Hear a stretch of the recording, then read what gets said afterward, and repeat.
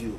Barrister Johnson, we're going to start with the situation of your clients.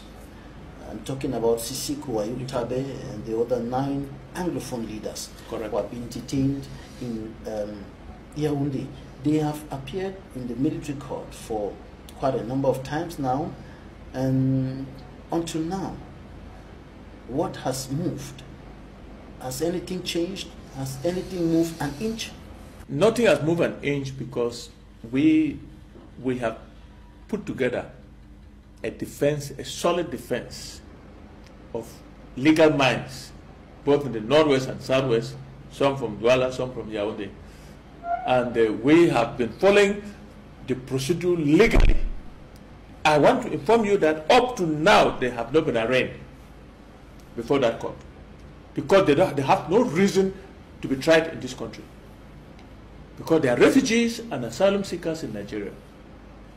So we have kept the court at bay up to now. All the court appearances, the judge has been looking for all loopholes to arraign them. It will not happen in this court as long as we are in that court, because how do you leave this country, go and connive with a foreign country, captured refugees that are illegally in that country, and bring them here without any due process, and you are trying them in a military court to kill them? How is that possible? Even though government told us that there was extradition. I don't know what they call extradition. Nigeria does not have an extradition treaty with Cameroon.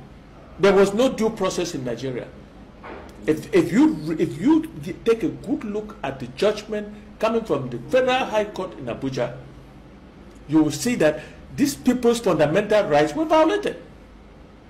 We'll be coming to that. Yes, but I want to tell you that from the day this matter started here in the military tribunal, we have series of objections, liminalities, that is preliminary objections, to raise. We have just finished one, and that is on the nationality issue.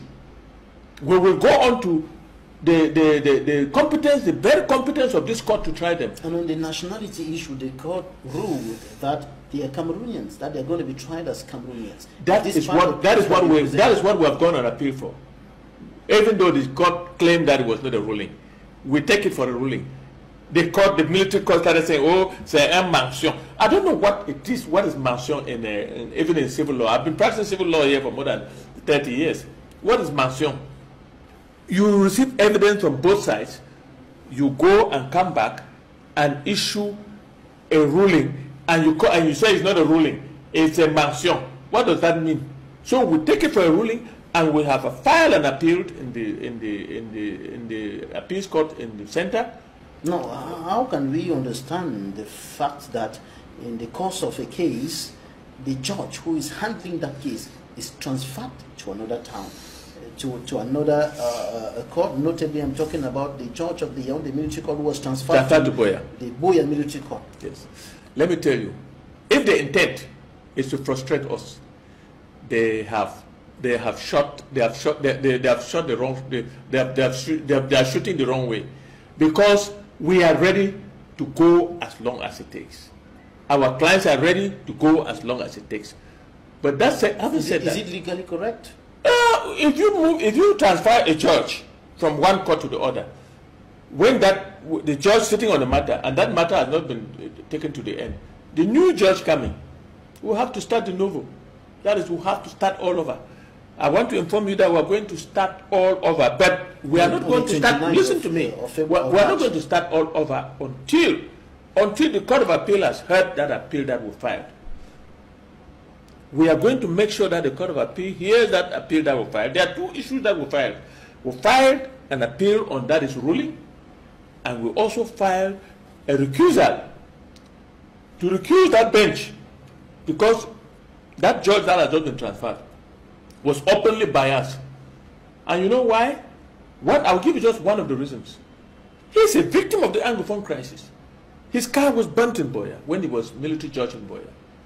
So how do you expect a man like that naturally to be fair?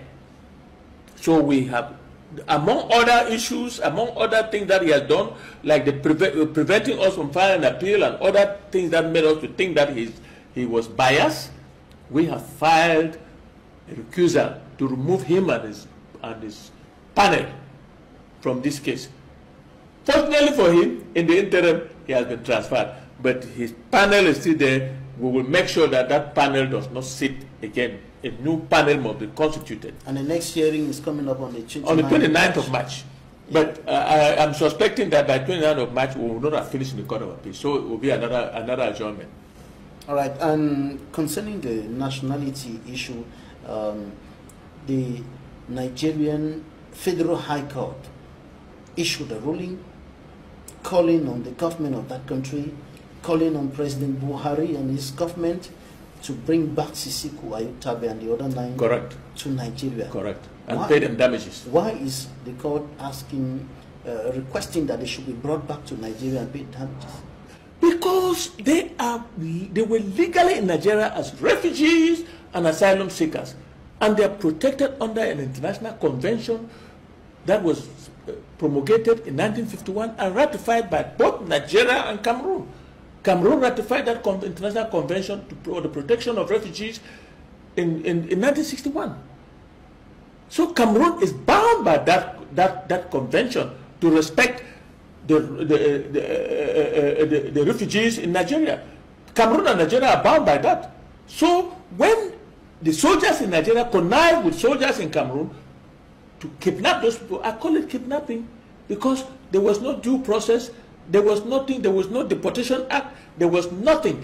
In the Nigeria, which is an English system, the common law system, you must go through the due process of law. What does that mean? You must be arrested with a warrant, you must be tried, and a decision taken to deport you, and under that convention, if you are tried for a crime committed in Nigeria, the court must ask you where you want to go, because the law, that international convention, does not allow you to be sent back to the country from where you are running from. That is, those Cameroonians, they were refugees. Yes, they were refugees. The host country is not allowed to send you back to your own country, to the own country where you are running from. They will ask you to choose a third country, to choose another country. But are there some that is if you are a security threat. If you are not a security threat, you barely go to prison like any other person. Come out and continue to become a refugee. When the interests of the states involved, like the case we are talking about, Nigeria and Cameroon, are concerned, are there some conditions that could allow the two states, the two governments, to agree on one thing or the other? No, sir. The two governments cannot agree to violate the international convention. There is no such thing like two countries agreeing to violate a international convention that was promulgated after World War II to protect refugees and asylum seekers around the world. It's not only Cameroon, it's not only Nigeria, it's all over the world. You cannot agree to violate that constitution. If you read the judgment coming from Abuja, it cites that convention, it cites the human rights, the law on human rights and people's rights of Africa as promulgated by the African Union. It cites the fundamental rights of people living in Nigeria, which is enshrined in the Constitution. It's a violation of Nigerian Constitution. It's a violation of international law, a violation of human rights law. Is the Federal Republic of Nigeria under pressure for having violated this law? I would suspect that they are under pressure. Look, that judgment has just been issued. It has been certified. Now, with regards to the way the government of the Republic of Cameroon has been handling this case, do you think that is that ruling of the Federal High Court of Nigeria, is it going to produce any fruits? Yeah, of course, it must produce fruits. Let me tell you, the Attorney General of Nigeria, of the Federation of Nigeria, has been served with that judgment, and he has 14 days to decide whether to appeal or to execute.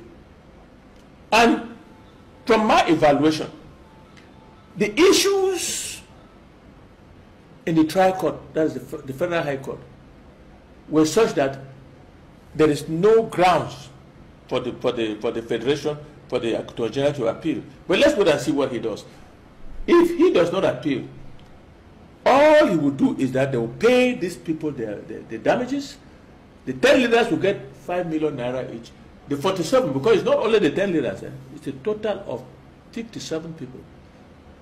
47 plus 10, that's 57. The 10 leaders? The 10 leaders and the other people who were taken from Taraba State. They are all in Kondenga State. 5 million naira each, and the others? The other ones, 200,000 naira each. 200,000 naira each. The government, it's not like here, the government will pay. If it doesn't pay, the lawyer will garnish government accounts and force it to pay. Nigeria will want to ask Cameroon to send back those people that were taken from Nigerian soil, from Abuja, and flown into Cameroon, and they are now being detained in maximum security prison, and they are being tried being court-martialed in the military court in Cameroon. Nigeria will be asking Cameroon to send them back. And the question diplomatically, is, would Cameroon yield to that? I cannot answer that question. What would compel Cameroon to yield to that demand? The world has become a global village. If Cameroon wants to step out of the global village, it can do so. But Nigeria has a duty now to clean its image, because this matter has dirtied the image of Nigerian government. Nigeria is one of the countries, out of 2 countries in Africa, that are gunning for the permanent member of the Security Council. Because the Security Council has decided that they will increase the permanent members from 5 to 7. 1 from Africa, 1 from South America. And in Africa, 2 countries are gunning for it, South Africa and Nigeria. And if Nigeria does not take this opportunity to clean its image, by asking Cameroon to simply comply to the Federal High Court ruling that has compelled Nigeria to bring those people back, they will have to have a diplomatic problem, and naturally, Nigeria will call on the United Nations. International law will take preeminence over whatsoever would be decided. Yes, it will now be international diplomatic problem between Nigeria and Cameroon. We are not yet there. We are waiting to see what the Attorney General will do. But that is what is going to happen. I can assure you that any judgment coming from the Federal High Court in Abuja is taken very seriously by the Nigerian government.